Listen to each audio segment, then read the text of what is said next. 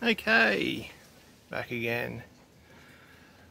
I've decided to put another box onto this log, and I'm just trialing a new kind of way of making a hive, and it gets really hot where I am, so I thought, how can I keep the heat away from a hive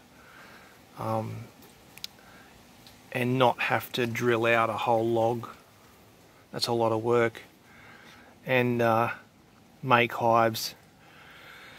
And I mean, I've done heaps of them in the past, but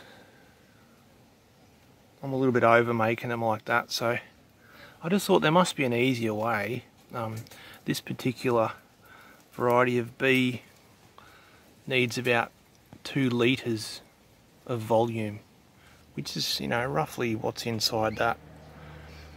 Probably a little bit more than what's inside that. And these bees are brimming, so what I did is I had a hive, an empty hive, a dead one. It died for some reason, I don't know why. It had a queen, it had eggs, had workers, and then it just disappeared into the ether. The bees just slowly dwindled away, and the activity slowed. So I tried to introduce more bees to it, but that didn't work. So anyway, it died, and that was last summer. That was a year ago now, I think.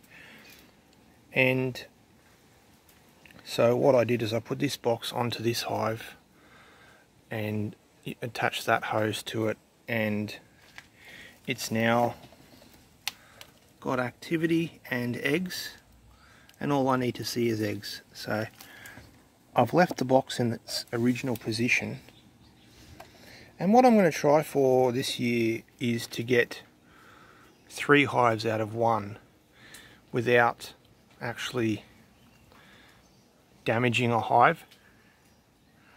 I'm really not a fan of splitting them in half. Like when I started this, I thought that's how you did it. I've since learnt that there's much better ways to do things. Someone once told me that if you need a job done, you find the laziest person you can, and they'll find the quickest, easiest way to do it. And that's pretty much my ethos with most things I do. I do it the wrong way first and get through it with brute force and determination.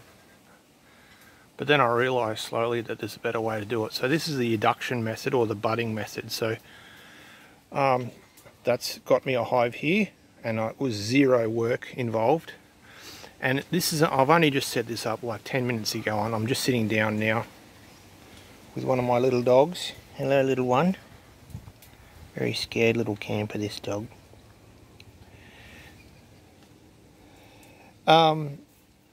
So what I've done is I've got a 15-litre bucket, and I'll just talk you through exactly what I've decided to do here. And I know that generally in the wild you will find stumps of trees submerged in the ground that have been burnt off, but there's bees in it. Because there's a big biomass of the root ball, they work their way in as it rots, and they live in there. And I figure that the thermal temperature of the dirt is optimal for these bees. So what I figure is, why not try and replicate that in some way? So what I've got here is a 15-litre bucket. It's sealed just by virtue of its lid. And what I've got inside is a 2-litre milk bottle, inverted, and then this hose goes into the handle. So if you imagine the handle of the milk bottle, this hose goes up and then down and into it. And then you've got the void of the bottle, and then at the top there's another hole, and it leads out to this hose here. Well, actually the hose goes into through the bucket and into the bottle. So the bottle is captivated in the middle of this bucket, and surrounding it is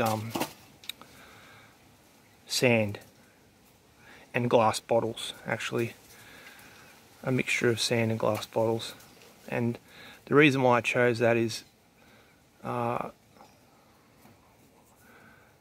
think something that I learned a while ago about stone baking bread is the old people used to make their ovens with about a 2-foot layer of sand underneath. You know, the old clay ovens where it's sort of a big dome, and they'd fill it up with sand and bottles and the heat won't go through. So I figure it's probably the exact same way this way. So the bottle's in the center of that and it's covered with gravel all the way around, and that'll keep the ambient temperature inside there very cool, probably cooler than the log itself. I do realise that the thermal retention of hardwood is like 3 times stronger than concrete by thickness, so you sort of take that into account. That's probably 1 inch wide. This is probably, you know, 2 or 3 inches, so they're probably roughly the same. But as you can see, the bees had blocked this off over the last few days. This is a great little idea, this thing. I love it. And their entrance was up there. What I've done now is I've blocked that off and I've re-instigated this hose and I've joined it up to this bucket. And I reckon by the end of summer I'll have another hive there, because this hive is so full, and not disrupting the ecology in there by cutting it in half, or you're opening yourself up to so many different problems. There's those wasp things that come along and they attack and they lay big maggots. They're huge. I've had a few hives attacked by them, so I don't cut any hive in half when it gets hot now. And as you can see, all the bees are frantically trying to find the entrance to their house. And what's happening is the bees that were inside are just slowly making their way back down. There's one in there now, you can't probably see it, but there you go, you can maybe just see him there.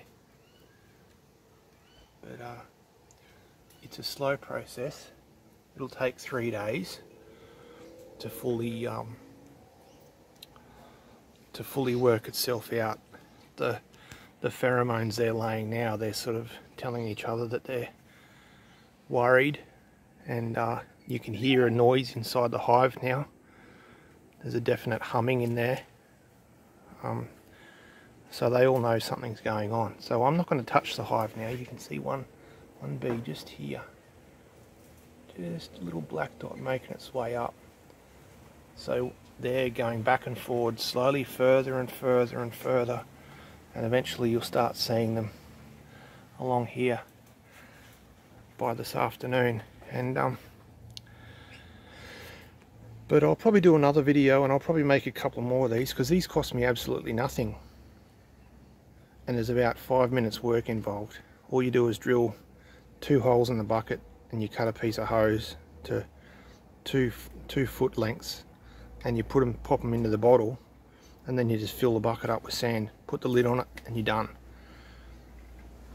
That is the easiest way possible to make a hive, I reckon. And the beautiful part of it is, when I'm ready, I can literally pop the lid. So in summertime next year, or sorry, the end of winter,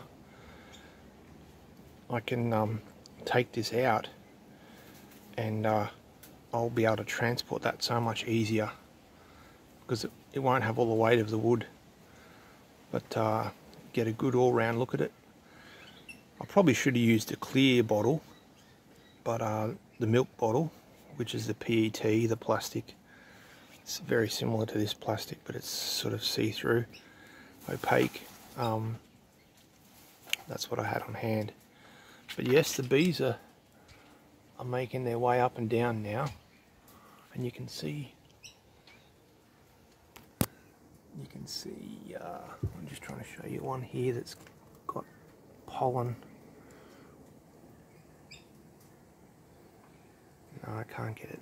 They're too quick. But there's probably 50 bees just buzzing around there now. And I'm just waiting for them to start to come out of this hose. And so is this little one. Hey, aren't you? You alright?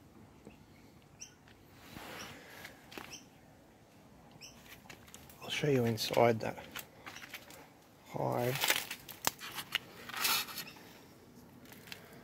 So there's plenty of activity in there and it's very full. You can see there's a plastic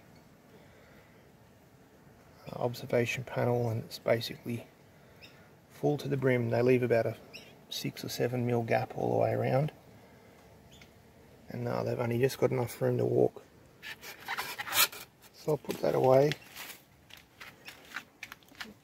And I'll just sit down here for another 20 minutes or so and see if I can see any more action.